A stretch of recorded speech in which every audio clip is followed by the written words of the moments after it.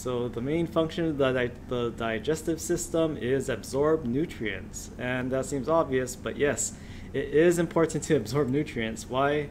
So you need to break down food, and you also need to absorb that broken down food. So then there's this weird, I don't know if it's a movement, I think, and some people say it's a cult, some people say it's a movement, but this crazy set, and I make no apologies, they are crazy. Why?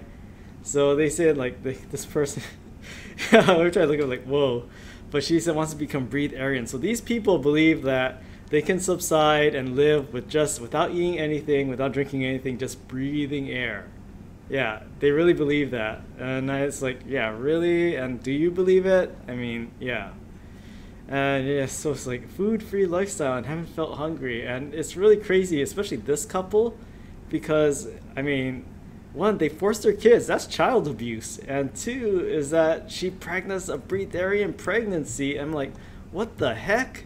I mean, you are starving your future child. I'm like, no, I mean, BS to begin with, but BS upon BS that you can't eat anything when you're pregnant. Come on, I know it was like, yeah, maybe they're not, they think they can breathe in air, but I think air is all up in here for them. But anyway, and this one, it was really funny. And what always happens eventually with these people who believe this stuff, like you don't need food, you don't need nutrients.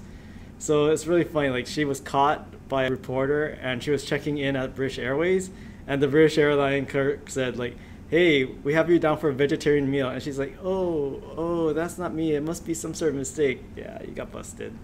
But yeah, so again, why do we need nutrients? And again, go back to energy. Well, one, if you don't eat, you can not only get angry, don't have the food sustenance to replenish your cells and get ATP, so you have energy.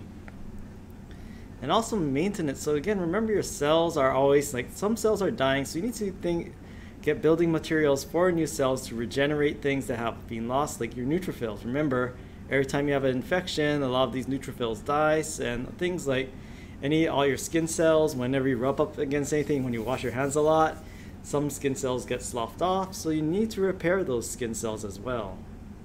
So remember this equation. Oh, no. But okay, let's make it, so why are these breatharians crazy? I mean, okay, so remember glucose plus oxygen. So okay, we'll give them the oxygen. So it generates carbon dioxide, water, ATP, and heat. So how about this breatharian Barbie? So what happens if you don't get carbon? What if you don't get any nutrients from carbon? Well, thing is that you can't do the Krebs cycle. That's where you get the carbon dioxide. You can't do the electron transport chain. That's where you get all the ATP. So how the hell are you going to get energy, Barbie? Yeah, get out of here. So again, breatharianism, it just doesn't make sense from physics, biochemistry, biology, physiology. So yeah, I mean, it sounds obvious, but it's like, okay, what bonds are you breaking and how are you transferring that to ATP? Tell me that.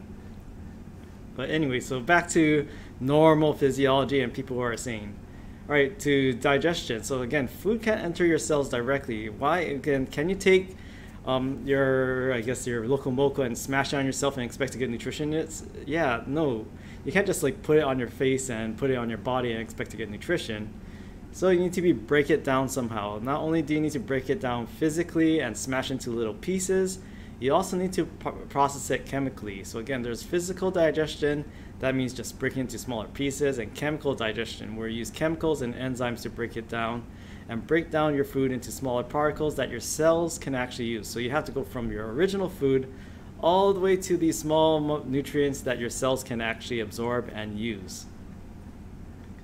All right, so physical digestion. So this is my little birdie Peanut, and he's keeping my mom, like it's actually kind of scary. She works at Tripler, and remember that person who was positive for coronavirus. So yeah, if you were here last semester, you remember my mom. She spoke at the end. You know how great she is. Yeah, so we're waiting, we're hoping, but yeah, so he's keeping her company along with our little doggy. So thing is that, so whenever I get paid lunch out and he's staying over at my house, I just give him a scoop of rice on the side so he can eat it. So he loves rice. It's like all these yummy nutrients for him. So one time my mom was like, I was on vacation. I told my mom, oh, can you take care of little Peanut for me? And she's like, okay. What foods does he like? I'm like, oh, his favorite treat is carrots. So what she did is so he's actually kind of picky. He actually likes carrots only when they're chopped up and really small. And Julian, if you give him a big chunk, he's like, what the heck is this? So what did my mom do? She said, oh, he likes carrots. So she threw a big carrot at him. So she just put it in his cage, like, here, Peanut, here, Peanut. And he's like, oh, I'm scared. But my brother's like, your mom, that is like, mom just threw a whole big carrot in Peanut's cage. And then like, so he was sorry, he was scared of carrots from that point on. And like, oh. But again, Peanut is like your cells. He likes it in small parts that he can actually eat. So your cells need your food digested into small particles that they can actually eat, absorb, and use for nutrients and energy and maintenance. Alright, so again, a lot of healthy college students and say college in session, they're all hungry for hamburgers. Again, apologies to you if you're vegan. But are you just going to, okay, they're all hungry for hamburgers, are we just going to have that cow? Are they going to just take their knives and dig in and get their hamburgers that way? No, again, you need to process that cow, you need to cook it somehow. Same with physical and chemical digestion. So physical, again, taking it into smaller chunks, and chemical, breaking it down and cooking it for your cells.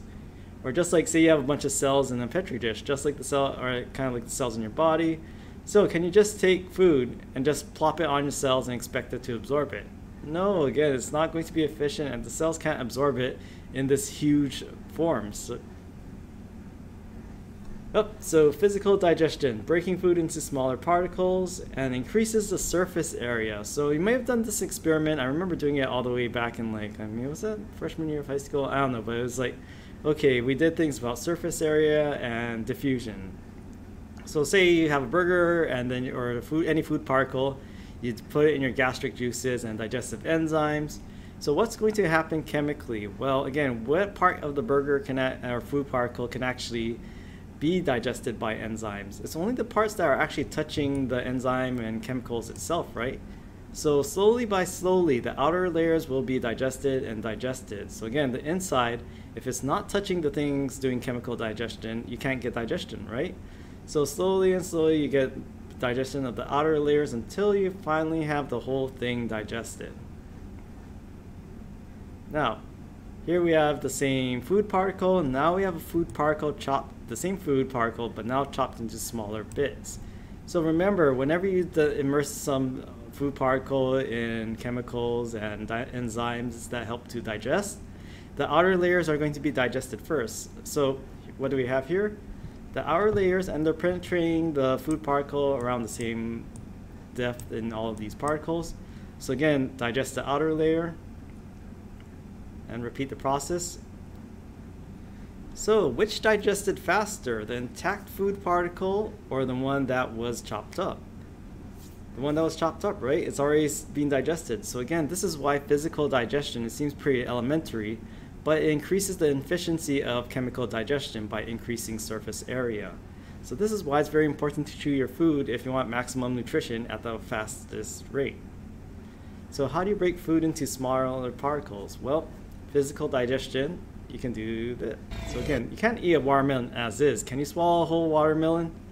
Again, if you can, well, don't. I don't want you dying to do some sort of weird TikTok or YouTube video. But again, when you have a basically physical digestion breaks apart food. Why? You're increasing surface area so that you have more efficient chemical digestion of those food particles. Again, more surface area, more interaction with the chemicals and enzymes, faster digestion as well.